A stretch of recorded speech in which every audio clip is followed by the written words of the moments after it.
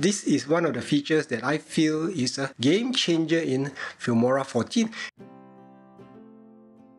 Filmora has released Filmora 14 beta. I'm going to run through all of this in this video to help you decide whether this new version is worthy for you to upgrade. If you're new to my channel, my name is James and I review video software, AI software and things to help you create videos. I'm going to run through all these new features and also let you know what are the features that I feel are the most impressive in this new version. I'm using version 14.0.3 beta.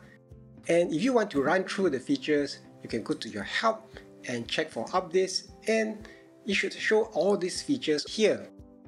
Now, if you have Filmora 13 and you're not sure whether you want to upgrade, then perhaps you can try it on a different computer or install it in a different drive or save your prior version before upgrading.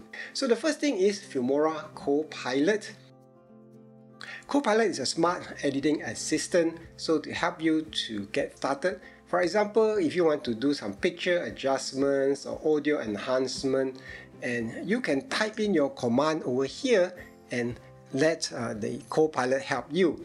Now, if you are editing for some time, this might not make sense so much to you. If you're a newer editor, or perhaps you're new to Filmora, then such things will be useful because it will help you to uncover some of the features that you may not have think about. So let's do it. Let's say I want to do a transition.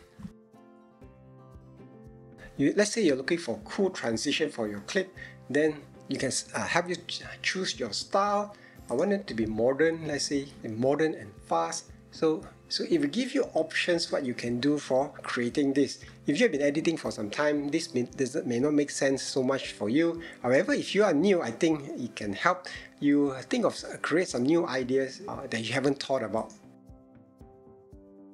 Next is multi-camera editing, and to me, I feel this is one of the best features in the new Filmora 14. If you are just using one camera view and make a talking head video, it might not make that much sense for you. However, if you start using 2, 3, 4 or more cameras, then it begins to make sense. I've gotten Filmora to do this compound clip, and in order to create a compound clip, all you need to do is to select 3 or 4 clips together, right click, and there will be a menu that comes up to say create multiple camera clip, and Filmora will actually sync all those clips together, provided if you have audio. Now, if you don't have audio, then you may need to sync your clips manually. The second tip about multi-camera is that you need to turn on this menu over here. If you don't turn on this view, you will see the multi-camera clip, and it looks like this.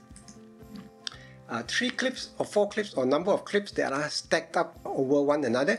If you are editing this, then it is no different than just stacking multiple clips and editing them. Turn this on, you are basically going to edit from here. I'm going to show you quickly how you can edit your video fast. So let's say I'm looking at this talking head video and I want this clip. All I need to do is to select this, select cut, and then you notice on the preview window it will be showing the scene. I move along and let's say I want to change scenes. I select another cut, make sure this clip is selected, and I changed here, and this changes to the next scene. Next, if I go to further on, and let's keep this short because the weird light over here. So let's change to this section to say I'm making a cooking video. I want to change angles to cutting stuff. Okay, so I click that, and then over this section I want to change back to the main clip, talking head video again in the front view, front camera view. So instead of going to each individual clip, removing a section that you do not want, or maybe adding transitions, this tool now allows you to just skip from one point to another angle fast, and you really just see on the screen here and just select this and you are good to go. Okay?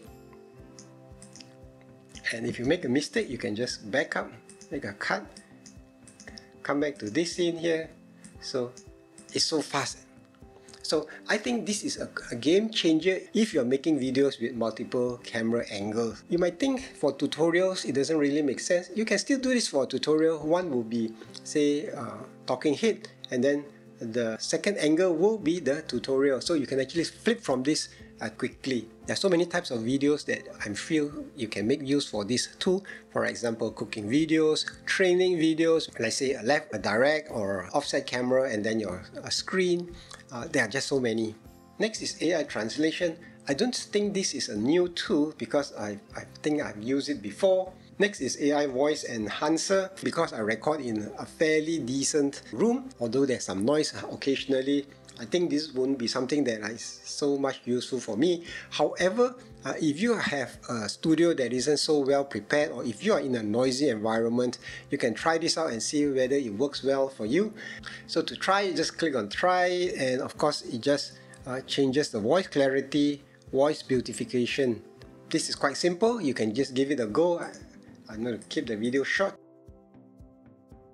I feel this would be something useful if you have trouble looking for the right sound that you want. All you need to do is go to the audio, go to tool, go to AI sound effect and tool, and type in the sound effect that you want. I didn't manage to try it because I have used up my credits prior to this. Next is this AI face mosaic. So this is a new feature. It works quite similar to, say, blurring your face, but with this tool it makes it much easier. So select this, go to effects, go to body effects and select face mosaic. You can select any of these. First you need to download the effect and then drag it and drop it onto your video. It takes some time to process, but because I've done this earlier, that's why you see it is actually quite immediate. Okay, so this face is mosaic blurred out.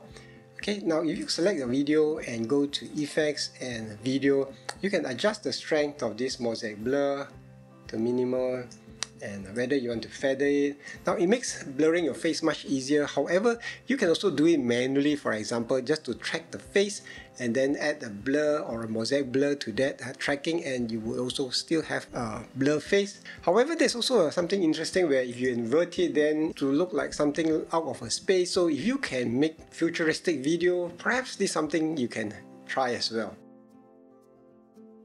AI color palette. This allows you to match two different video clips so that they have a similar look and feel. In the past, I think Filmora have something like this. It is called color match. This isn't really something very new.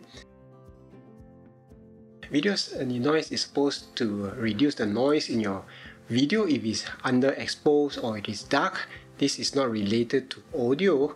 When you double click on your video, you go to AI tools and scroll down. You can find video denoise here. You can select weak, normal and strong.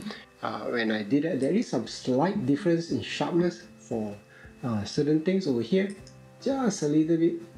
So maybe when you have shot some footage of some really dark scenes but you have no choice but to use that clip, you can give this a try and see whether it improves your footage or not. Smart Search is something that has existed before, so I'm not going to cover this. In the past there's motion tracking, so now there's an additional tool called planar tracking.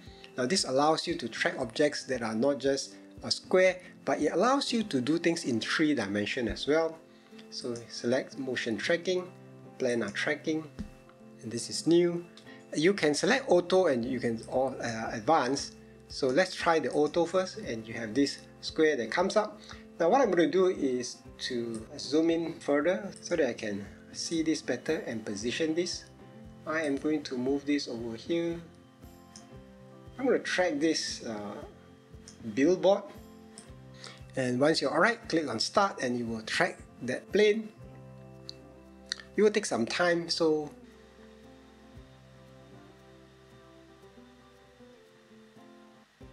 rectangle over this section, so you can see that it is tracking quite well. Let's go back to zoom fit, and this is what it looks like.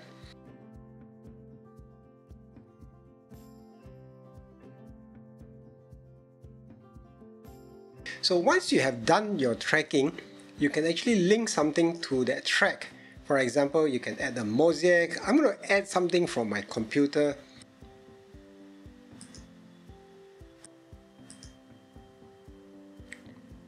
Now you notice that this is skewed, but I am now on a billboard somewhere. So this is really a nice, cool feature to have in this tool. Finally, we have path curve, and this feature allows you to make your animations smoother. So let's go to stickers, and I'm gonna add this down onto this track over here. So let's just make this item smaller, and it can be a logo or a smiley face or any icon or stickers like by Filmora. So this is quite useful as well. So select this clip, double click it, go to video basic, so you can see path curve is over here. However, you need to turn on keyframes or transform in order to set this path curve. Okay, you can turn it on here or off. What you can do is that originally this smiley face is located here, and let's move it on, and let's say we want it to, let's change the position. X and Y, let's put it here. Let's move it further on, and this path is straight, alright? But you can actually make it smoother by selecting this. You can right click and turn on keyframe type to continuous curve, and now you have a curve that you can adjust. So now your keyframes will be moving in a curve like this. Quite nice, I would say. Besides that, you can also do keyframes animation. So if you right click on the icon and select show keyframe animation, it allows you to create a menu over here where you can see your keyframes here on the track itself. This is an added option. So if you double click it, your path and position all come back to this location. You want to see your keyframe so that you know it is much easier. If you have a long video and you have many keyframes, you can actually see your animations much better from this panel rather than say on the panel over here. By doing it this way, you can reposition your keyframes easier if you make changes. If you have enjoyed this video, check out what's on the screen right now, where I will show you the different Filmora features that you can use to enhance your video as well.